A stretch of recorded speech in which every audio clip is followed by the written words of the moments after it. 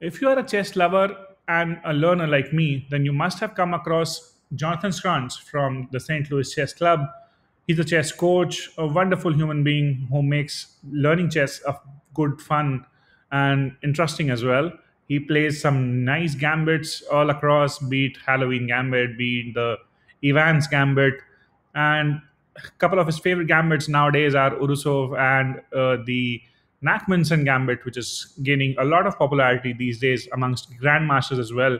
Recently, one of the grandmasters defeated Magnus Carlsen with it.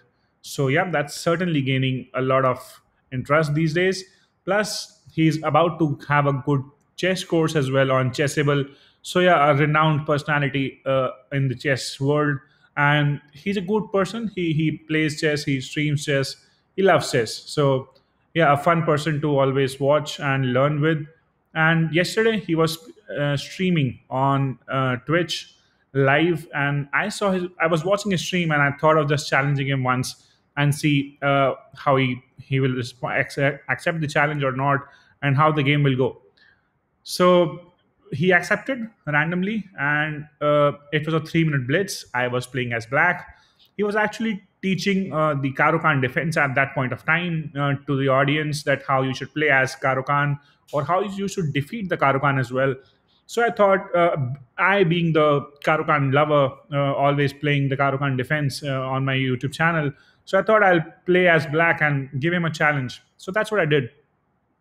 Now, before we start off with this exciting game, I would request you to subscribe to my channel and press on the bell icon so that you don't miss out on any of the videos that I'm posting up daily. So, yeah, let's start off with the game. He was playing as white and he started with e4. I, of course, was willing to play Caro Kann defense as always, so I played c6 and he responds with knight to f3. Here I played d5, my standard move next after c6, which is the best move as well, just going for the center, asking questions to the white straight away that he wants to exchange the pawns or not. And here Jonathan went with knight to c3. Not to miss, he plays with Zolpi on his Lee Chess account. So just in case you're wondering why Zolpi is mentioned there. And after he develops the knight, I take on the pawn, the main line, and he takes back with the knight.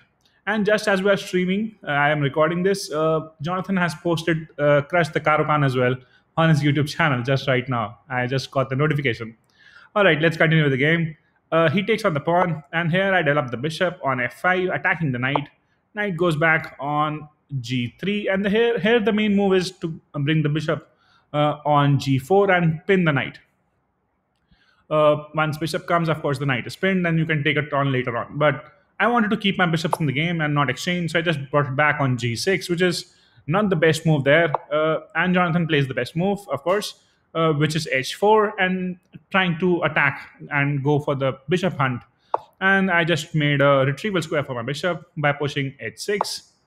Here, he develops his light square bishop, also preparing to castle on c4. I respond with e6, closing the diagonal of the bishop so that just in case f7 is weakened up, so I don't want to do that. Here he gets the knight into the attack to e5, always very threatening. And there were a couple of tactics here that he can go for, maybe just take on the bishop here and spoil my pawn structure, and then e3, e6 is weak. But here, so not to spoil my pawn structure, I played knight to e7, defending my bishop, which is a nice move as well. Is it the best move? Nope. Computer saying go back on h7. But the bishop here is doing a couple of things. It is defending the f7 as well. And so the bishop is pretty much important to stay here. So I develop the knight on e7. And he brings the queen now out on e2, going for the kill as soon as possible. It's a 3 minute blitz. He's trying to, of course, he was winning on time as well. So here I have to find the right moves, and they have to be precise. Otherwise, this position can go wrong very quickly because all his pieces are around my king side already, and my king is still in the center. I just try to exchange the knights. The best thing to do whenever you are feeling the pressure, go for exchanges. I placed knight b to d7. Here he goes for the bishop capture, and I take back with the knight as was the plan, not to spoil the pawn structure. Here he plays again a nice move, which is d4, making sure the bishop is developed. Now he can develop the bishop anytime. I also developed my bishop to e7, preparing to castle so that just in case uh, the attack comes too early, and he tries to just proceed with his pawn on h5, attacking my knight. Now, knight can actually go ahead on h5. That looks like a good natural square for the knight as well there, and attacking the pawn on g2 thereafter. But if he castles next move, then probably knight is not going to do much over there, at least for the time being.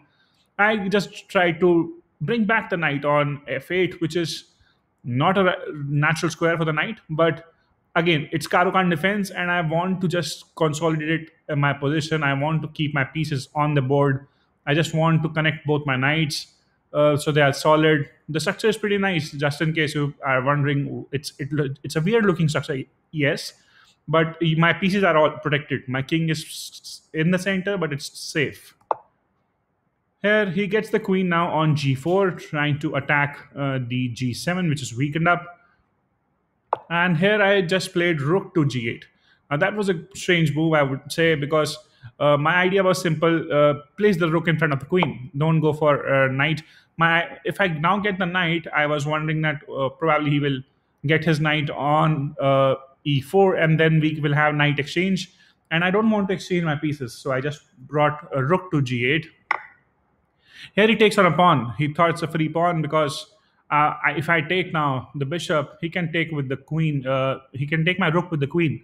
That's a nice move if you see. But on the hindsight, if I play a knight to f6 here, which I did in the game, that attacks the queen. And queen, if you see, doesn't have much of a retrieval square. Plus, what this knight does is defend the rook as well. So he's about to lose a piece there. He understands, but he tries to hang on to the position by playing queen onto g5. I take the bishop this time, attacking the queen with my rook as well. So he takes another pawn for it, and I went for the center pawn as well. With queen takes on d4. As you can see, I am a piece up, and he's just a pawn up. He's down with the piece against the pawn, so that's a complete winning position for black here. Queen is almost in a very vulnerable space, can be trapped any point of time. So things don't look fine. Of course, here the queen is making sure that he can't castle on the queen side. Also, if you see, sorry for the trackpad issue, but yeah, if you see, the queen is controlling a lot of stuff. It's attacking the bishop as well as preventing him to castle on the queen side, attacking the b2 as well. So he saves his bishop, which is the right move, by placing bishop on d3. And I went with knight on g4. Now the idea is to attack on the f2, which is a good attacking square. Couple of pieces eyeing it. And now he had to play a queen to d2 here, the obvious move, and the only move I would say to defend this situation. Again, the b2 is still hanging. I can take it on. But again, I'm playing a very strong player who is 2300 plus rated. I'm 1950 odd. So I wanted to make sure that I'm playing very solid and not going for some fun. Because now one more disadvantage of taking on the b pawn is that he can now castle to safety, and post that the rook is going to come on the b1 and attack my queen. I have to retrieve, and then my b7 is weakened up as well. So a lot of things can go wrong if you allow your opponent to castle there.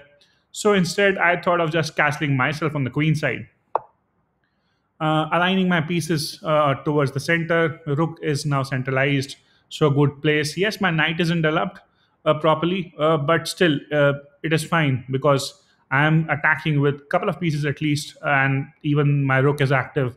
And the bishop is also a very good piece here. And here Jonathan makes the final blunder, I would say, which is castle on the queen side.